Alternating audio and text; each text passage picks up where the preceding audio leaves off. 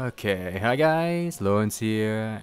Another journal reflection about my character creation for my school. So let's get started. So the first thing that you notice right now is I'm creating different views, perspective from my character, since first, it's a requirement from the school that I had to do that for the documentation, and secondly, it's actually really good for the 3D artist, which is also me since I have to do every step from concept to the finalization of a 3D character. But why should I draw a character in different perspective if one is already good enough?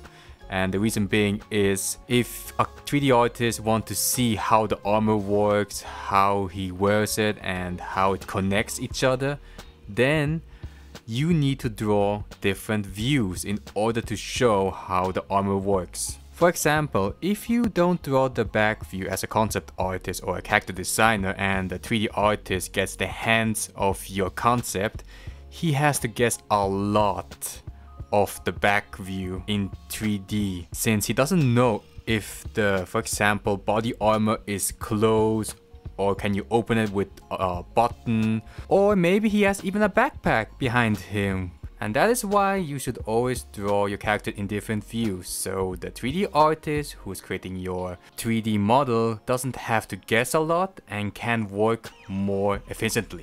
Right now maybe you noticed that I was only rendering the right side of the character, and the reason being that you see right now is I can just literally copy pasted it and mirror it to get the other side, so I save 50% of the workload. And one thing to notice right now, while I was mirroring it, the middle part gave me an amazing cool design that I said to myself, I'm gonna keep that. That is what I call a happy accident, just like Bob Ross said. And one thing to notice that I'm always working with reference from different images that I find in Google, because without references you cannot start at all, since really, references is the starting point of creating your characters. Just don't believe that everything has to be reinventing the new wheel, because it's not. You just have to combine two ideas and you have something new again. It's like 1 + 1 is 2.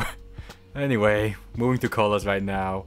I was looking for one strong color, and that was red, which makes it look the character evil, like evil and powerful, and the rest of the colors will be very neutral, grayish, dark, so it gives a much more emphasis on the red colors, because if everything would be colorful as the rainbow in the sky, then there will be no focus at all. Okay, right now I'm painting some materials in Photoshop, so I have something for my documentation since it's a requirement.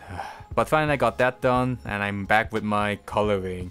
And I started new again because the previous one I had not a lot of controls with the colors.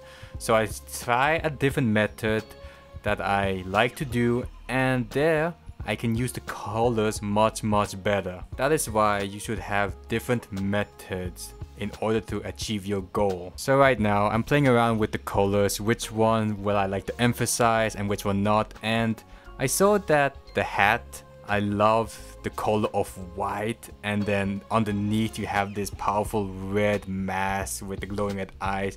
It gives a nice balance between saturation and desaturation of the colors. One thing that I wish I could just turn back time and do something better was the shoes, or I guess the boots, because they don't really look amazing. It's really plain basic, and there's two reasons of it. One of them, I didn't do a lot of research, and second thing is I don't have a lot of time anymore since the deadline is in 2 days and I still had to finish my documentation. But overall I have to say I'm happy how it ended my character, because I have to be honest, you cannot have everything perfect since that's an illusion. Just be happy what you have right now and move on.